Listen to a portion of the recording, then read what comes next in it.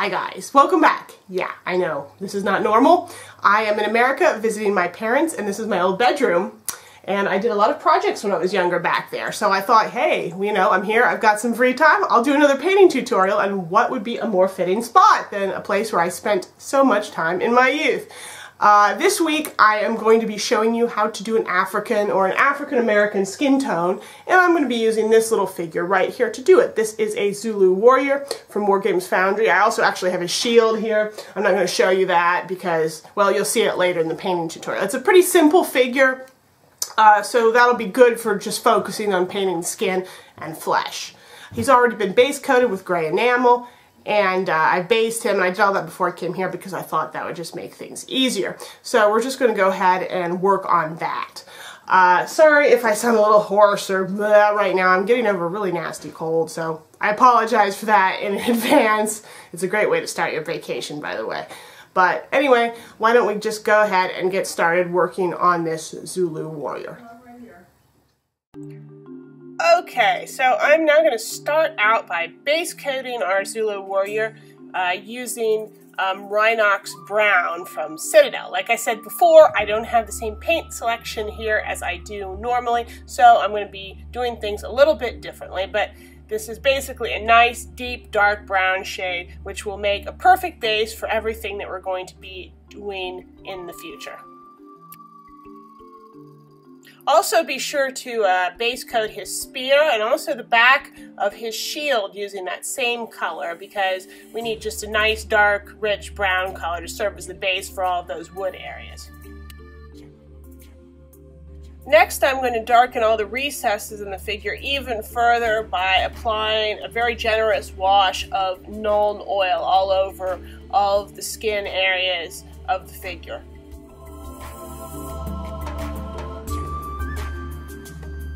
Now I'm able to start highlighting the figure, and I'm going to begin here with a mix of the Rhinox Brown from the base coat and some Mournfang Brown, which is a slightly lighter shade, and it's also from Citadel. I'm going to mix those about 50-50, and that's going to be my first sort of highlight coat. When you're painting African skin tones, what I said in the introduction about there being, you know, just a way to paint African skin tones, there really isn't. Africa's obviously a big country, there's a lot of regions, and there's a lot of different people living there, and there's a huge variety in, you know, skin color throughout the continent. So before you start painting, you know, anybody, you should really do some quick research on Google or whatever. Look at what, you know, people look like in the area that you are planning to paint units from, and, you know, figure out what color you need, because some places skin tone is very, very dark brown, other places very light. And I did a quick search on Zulus and found that on average it seemed that a lot of Zulus seem to have sort of a kind of a middle brown colored skin with a bit of a reddish cast to it. It's really not all that dark. It's a really sort of nice medium brown with red and even a little bit of yellow in there. So that's what I'm going to be shooting for with this figure.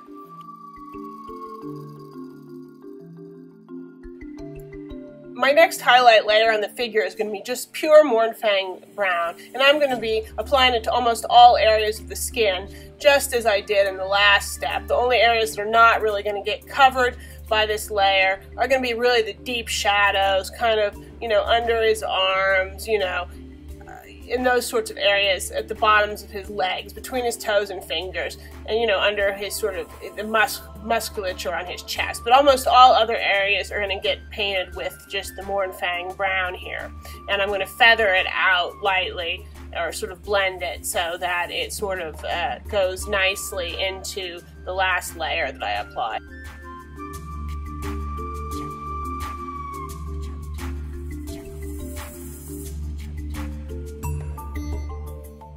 The next layer I'm applying is going to be a mix of that Mournfang Brown, but now with some Foundry Chestnut Medium also added in. And this is going to be providing a lighter highlight color. And I'm going to be focusing this now on areas that be hit with light, like knees, the tops of feet, his sort of the backs of his calves, the tops of his arms, and of course, you know, the areas on his face, like his nose, his forehead, his chin, those sorts of areas that would be getting really hit with a lot of extra light.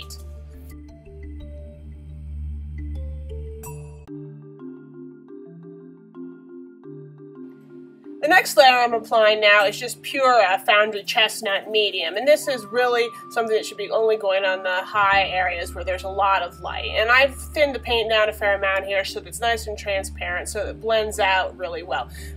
You'll probably want to go back in and probably touch up some of the darker areas on the figure as necessary. And I'm kind of doing that as I work. So the lines between the toes and the fingers and sort of the lines on the face, I am going back in with dark paint as I need to and correcting those after I've applied the high highlight colors to the figure.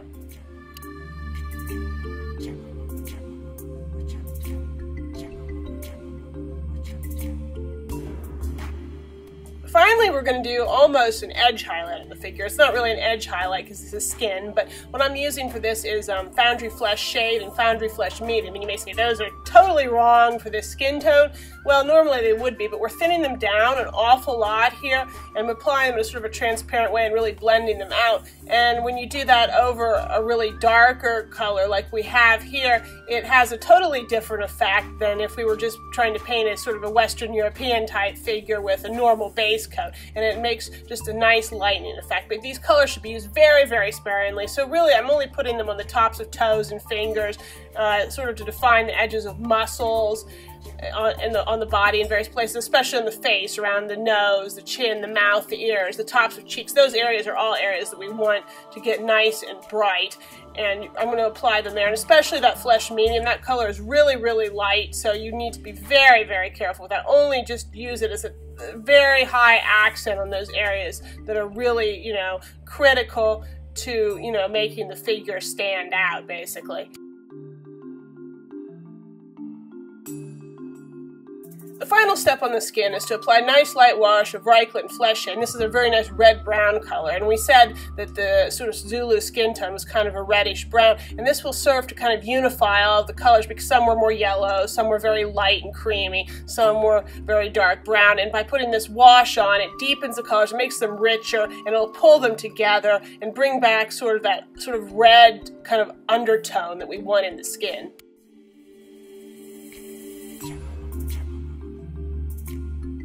Now I'm going to go and move on to painting the Zulu's costume, and I did a little bit of research and saw that Zulu dress seems to be kind of very neutral. There's lots of cream colors, lots of whites, lots of browns. There's not a lot of bright color here, so this is a good study in how you can do a lot of those different shades and still keep the figure visually interesting, attractive, and, you know, and not have it be too boring despite all of the, you know, sort of similarity in tones.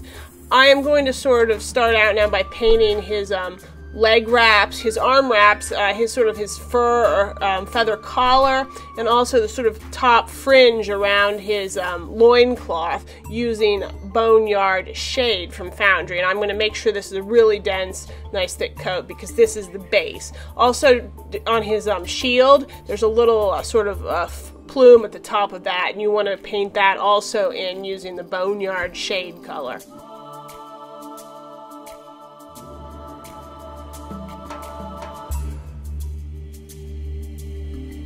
I'm now going to move on to highlighting all those areas using Boneyard Medium. And this is another great time to practice overbrushing, which I've talked about before, but as a quick recap, you should take your paint, thin it down so it flows nicely, then take and wipe the majority of the paint off of your brush, and then apply it over these sort of very textured areas, very lightly, sort of brushing across the direction of the texture. So don't go with it, but go across it, apply very lightly, and sort of apply more paint and apply more strongly to areas where light would be hitting. So on the case of, say, his arm wraps, you want to put more paint, you want to push harder and maybe put more layers on sort of the top part of his arms and on his shoulders, at the, you know, really the tops of his shoulders and those kind of areas. So, you know, more pressure, more paint in those areas and less in the others, and try to avoid getting paint down in all of your recesses. But this is a great technique for highlighting these highly textured areas, basically. Finally, we're going to do just the same thing again, but this time using Boneyard Light and applying it even more sparingly than before into the most bright areas on these particular parts of his costume. And as you can see, I'm going over the areas multiple times, and in some cases filling in more of the recesses in areas where I really want to exaggerate the brightness of, you know, that particular area.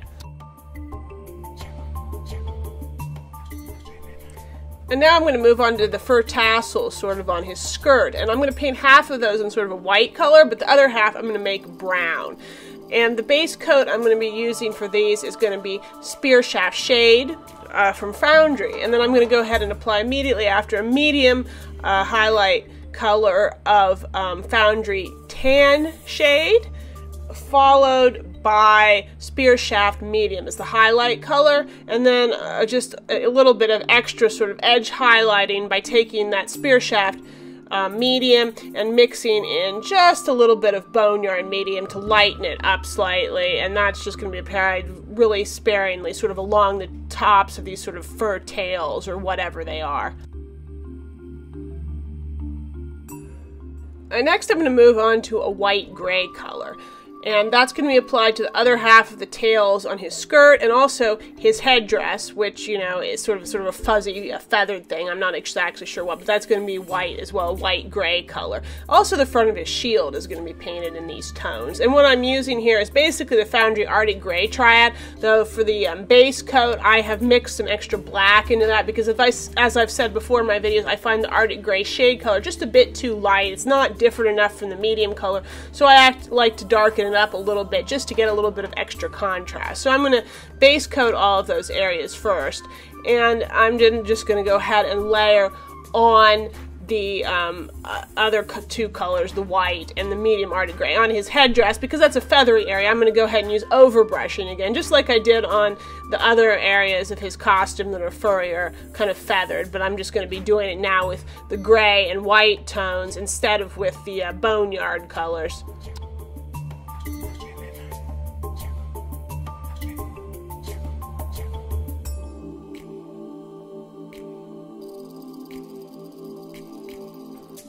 The shield requires a little bit of special attention. I'm going to just be layering on the three shades in the Arctic Gray triad as described before, but there are a lot of little slits on the front of the shield, and if you look at a Zulu shield, you'll notice that underneath, sort of at the bottom of all of those slits, you can still see a very strong dark brown or black line. So you need to very carefully apply the gray and white to this shield, and be sure to leave a very clear black line at the bottom of each of these slits so that, you know, it will look accurate.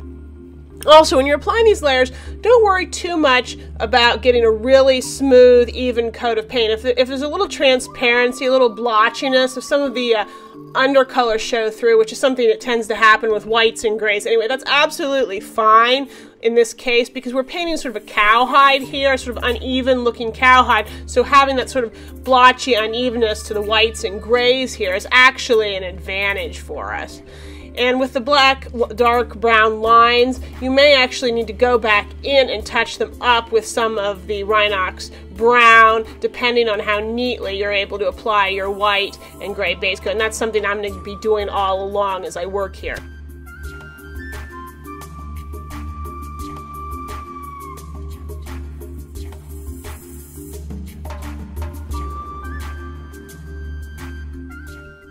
And now, because our shield is basically cowhide and sort of an African type cow, you can go ahead and put some sort of spots and stuff on the shield, and I think that's kind of a fun, neat thing to do. It adds some extra texture, a little bit of extra interest to the figure, and you can really apply as many or as few of these as you want. You can be, you know, very sparing, or you can go all out. And what I'm going to do basically is just kind of freehand some flecks on.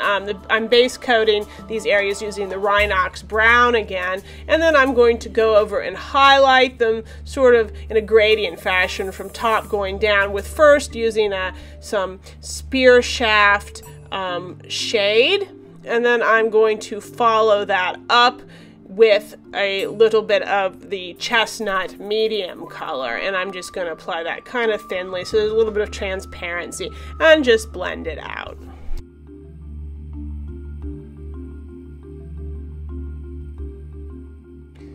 Then I'm going to start highlighting the wood areas, and I'm using some colors that I often use for dark wood, which are going to be the chestnut shade and the chestnut medium color from Foundry. So this is going to need to go onto the back of the shield, sort of the pole on the back of his shield, and also his spear shaft.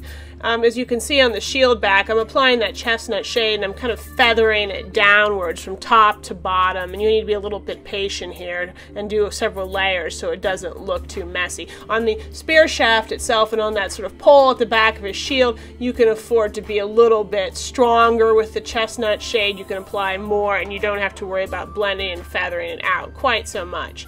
The chestnut medium, I'm going to apply in a very similar way. Mostly on the sort of the top and front of the various pole aspects of the shield and the spear shaft. And on the back, I'm going to really be really light with it and really only apply a little bit towards the top because you just don't need it there. And, you know, just apply it thinly, blend it out, and take advantage of the transparency you get from applying these fairly light browns over a very, very dark base color.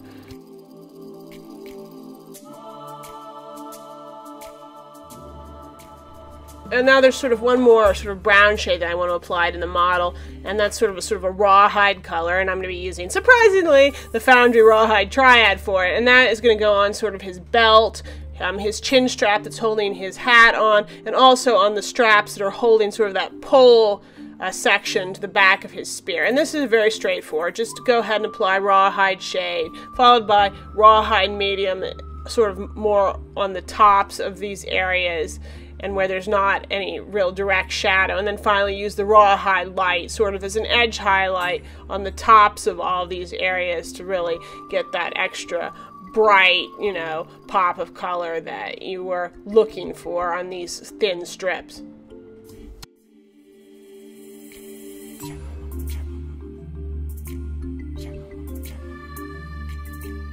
Finally, I'm going to finish up the metal area on the spearhead by applying a mix of Vallejo Model Air steel and some black paint, with more black in the mix obviously as a base coat, and then follow up with a highlight of just the pure Vallejo Air steel as sort of an edge highlight on the areas where, you know, there would be a cutting surface.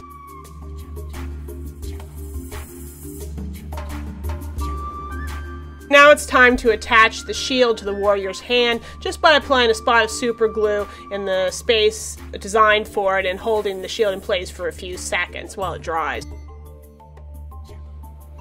Alright, and this is our finished Zulu warrior. I hope you found this useful, and maybe you got some ideas about how you can paint a darker skin tone. Like I said in the beginning, do your research, do your homework, find out what the skin tone looks like for the people that you're going to be painting, because there's a lot of variety, and there's not one catch-all color that works on people. You need to not generalize, especially if you're going to be, say, painting African American flesh. That's even more important because there's going to be a way bigger diversity in skin tones in African Americans than even people living in different regions of Africa, because everyone is much more mixed up. So if you want to have a realistic unit, consider painting people in all different shades, and that's just going to look more believable. Otherwise, this figure I think was quite easy to paint. It's a great way, I think, to practice some neutrals, applying browns and whites and you know, all of those sorts of shades, and still, you know, having a nice looking figure, even though you really don't have very much bright color. It's all very simple. And this figure actually didn't take long to paint. It was quite simple, though, of course, if you had to paint hundreds and hundreds of these guys, it might be a whole nother story. So, once again, if you enjoyed watching this, please like it, share it with your friends, leave me some comments, you know, about what you thought, what you liked, what you didn't like, the usual, and, you know, also, of course, subscribe if you haven't already, because I appreciate those subscribes, and it'll be easier to keep up with what I'm doing next. So, I guess that's all for now, and I'll see you next time, and until then, happy painting!